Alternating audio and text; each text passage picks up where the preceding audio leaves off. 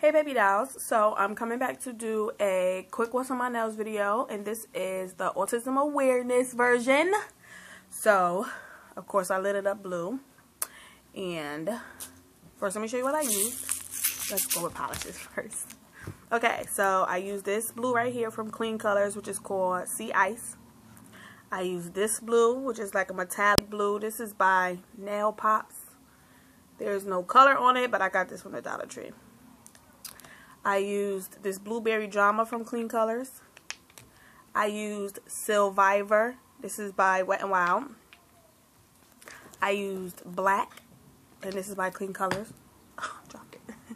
I used this regular clear top coat. I used the Silver Nail Striper by Clean Colors, and this called Mr. Right. I used this gel glue. I used these pearlized 3mm stones. I used my rhinestone wheel, which ranges from like 0.5mm to 3mm. I used this nail art brush right here, but I used the back end, and I'll show you why. And I used these cute little autism awareness decals. These are the little puzzle piece symbols that represent autism awareness. So let's, and I used my bows. I used this dark blue right here, and I also used this light blue on the end. So let's get started and show you what I did.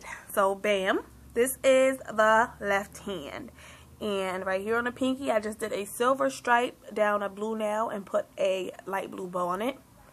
Right here I just did the Sea Ice, and I put the little autism awareness decal on there. It's like a nail tattoo. Right here I just did the rainbow rhinestones on a Sea Ice nail. Right here I did another silver line down a dark blue nail, and I put the light blue bow. Right here I did some black and silver dots on that metallic blue nail. Over here, this is the right hand, and right here I did a silver nail down the blue with the dark blue bows. This is what I used the brush for. I polished the nail with the Blueberry Drama.